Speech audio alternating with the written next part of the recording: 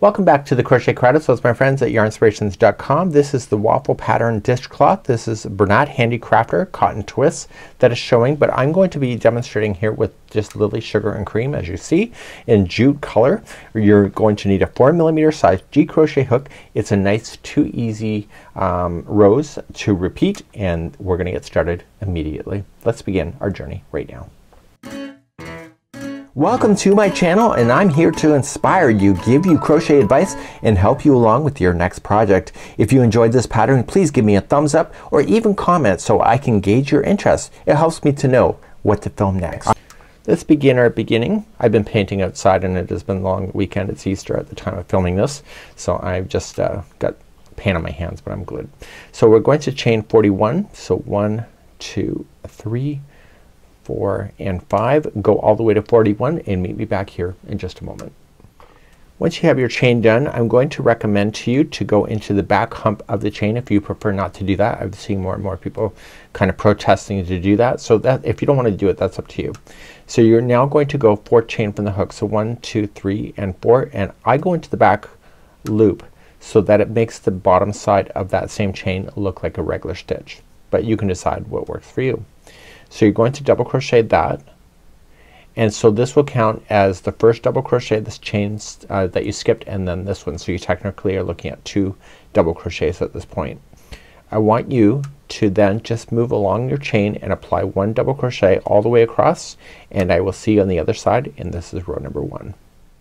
So I came in all the way to the last one. There is a total of 39 double crochets, which includes that chain space that you skipped. Okay, so that is 39 all the way there. Let's begin row number 2. So row number 2 and 3 is going to be the repeat for the remaining of your project. Let's start number 2.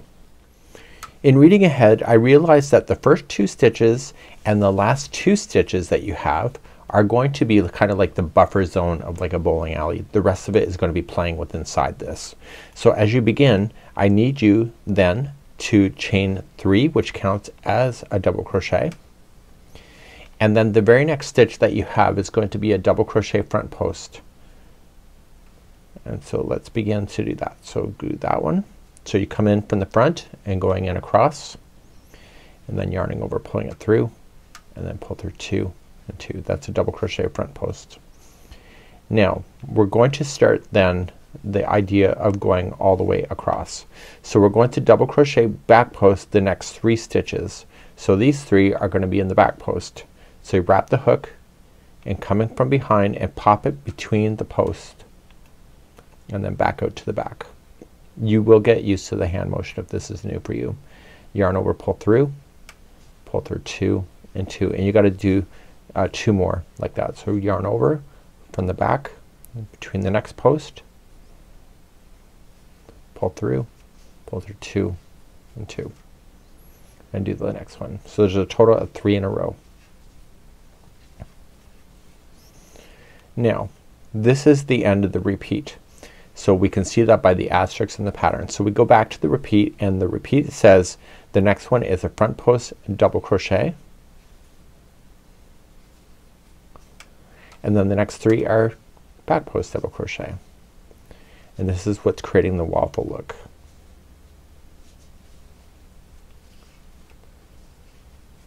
And so this will provide texture for you when you're doing your dishes, and it help us to thicken up this project as well. So you go back to the repeat after those 3 are in the back post. The next one is a front post double crochet, and then the next 3 are back post.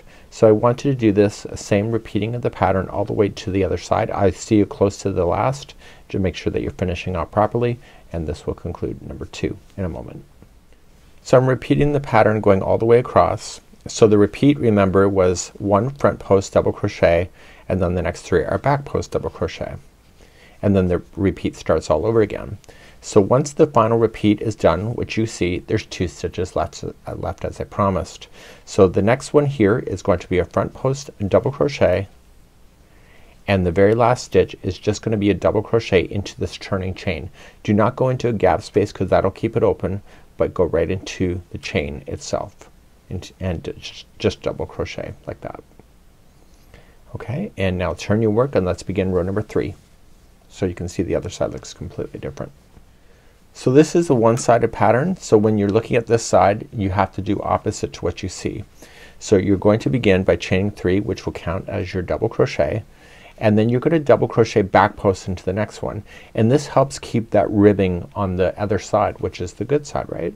So yarn over and go and do a back post double crochet. Now you have these 3, those are each going to be a double crochet. So these ones you don't have to worry about putting them as a back post like you did before. Just keep them as regular double crochet. And once you see this, see how it's sunken behind, keep that in behind by doing a back post double crochet. So you see you're only providing texture to one of the stitches and not all of them like you did on the last row. So please do this same idea going all the way across, and I'll see you at the end of number 3 in just a moment. So I'm keeping in line with what I have, and we're gonna be finishing row number 3 in a moment, and then we're gonna be returning back to row number 2. So this one here is a back post double crochet, and the very last stitch is a double crochet in the turning chain. So make sure you go right into the chain work itself, never to a gapping space, and that'll keep it closed. Let's turn your work and let's review, and this is what it looks like so far. Let's do row number 2 once again. So now I need you to repeat rows number 2 and 3. We do use video chapters in this video which you can scroll through, but I'll get you started anyway. So row number 2, if you recall, was chain 3, counts as your first double crochet, and the next one is going to be a front post double crochet. So the texture will all be provided in row number 2 again. These 3 will become a back post double crochet, and as soon as you do that you're going to see the texture of the waffle suddenly just appear. So it's going to become even more evident now that you're moving up. See? Then the next one here is a front post double crochet, and the next 3 are back post double crochets. You'll do that all the way across. On the second last one you'll keep it as a front post double crochet, and then you'll double crochet into the turning chain, and then you'll turn it around and do row number 3 all over again just like you have, and you are going to finish once you have 10 inches done, and you'll finish on a row 3. So the 10 inches will be done when you see it on the back side being 10 inches, and I'll pick you up at the end of this in a moment. So I'm gonna crochet this and sit quietly in my room and do this. So I'm back and through the miracle of pressing pause and doing the work behind the scenes. This is what I have. So we'll want to finish on a row 3, which will be on the back side about the end here. So now I want to just trim my yarn. You might as well use up most of the yarn ball. Like what else are you gonna use a little bit pieces that are left over, right? So use as much as you can, why not? And this is almost the full ball. So what I'm going to do is that I'm just gonna pull through and lock it, and I am going to take my tapestry needle, and this is what I highly recommend. This is something that you will be manipulating dishes and etc. with. It could be a decorative thing too for all I know. Okay, so let's bring you in. The goal here is to stay on the back side so you can tell what's the back because the texture is on the front, and I'm going to put this through, and my goal is to put the needle through so that it will separate some plies. So don't just weasel it between strands, actually separate the plies itself. It helps it get stuck even more. So you pull through. When you pull through the first time, don't over pull so it changes the shape, and then going through a slightly different path you'll want to go in the opposite direction. And again separate those fibers, but stay on the back of it so the needle should never go to the front side of the work, so you don't impact the look, and then a third time is a charm. So back and forth a total of 3 times on the back side, just weaseling its way through the fibers. And once you're done you can safely just trim that down right to the project itself, and that should never fall out on you. Never a guarantee, but that's the way it is, and then you can enjoy your new waffle stitch dishcloth. And this is a great little pattern by yarnspirations.com. We hope you have a good one, and we hope to see you again real soon. Bye bye.